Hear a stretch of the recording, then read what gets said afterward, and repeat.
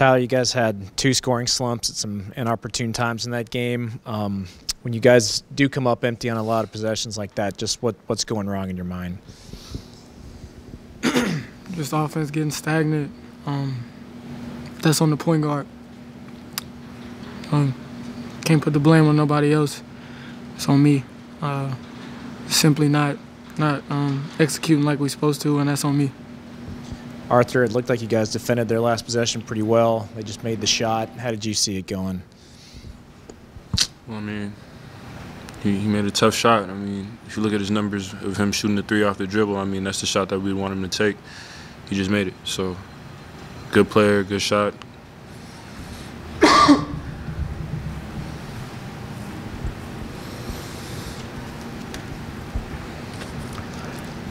Tyler, your 3 obviously wasn't falling, but 24 points. Have you ever had a game where you scored 24 points without a 3? Yeah, I'm been around college basketball for a long time, so you got to find different ways to score the ball, but it just wasn't enough. No matter how many points I had, we didn't get the job done. So, what was allowing you to get to the basket, or was it just you decided to? I think teams are obviously, trying to take the 3 away from me. I haven't been really shooting it well off the bounce, and so instead of settling, trying to get to the paint, and I think they're fanning out to my teammates when I do get down there, so it's opening lanes for me.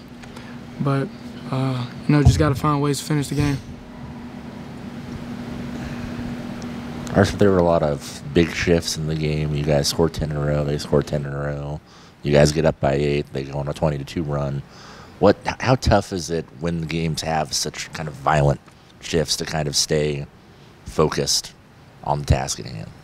I mean, it's not as hard to stay focused. It's just a basketball game. Like, other teams gonna make a run, you gonna make a run. It's just a team that can limit those runs. I mean, we gave up an 18-2 run, and if you just think back on it, what if that run was 15-2? We go into overtime, and if it was a 10-2 run, we win the game.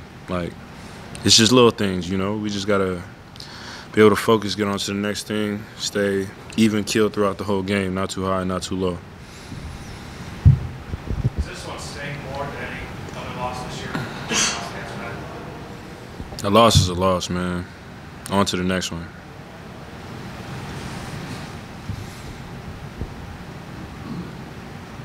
Other questions for the guys?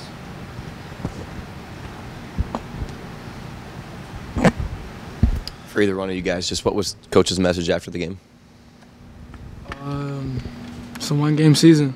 Got another big matchup in less than 48 hours, I believe, and so it's just another stepping stone. We gotta, put this one in the box because we can't dwell on it and carry it over into Monday.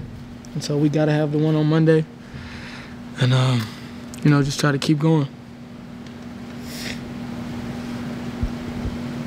Any other questions for these guys? Okay, thank you guys.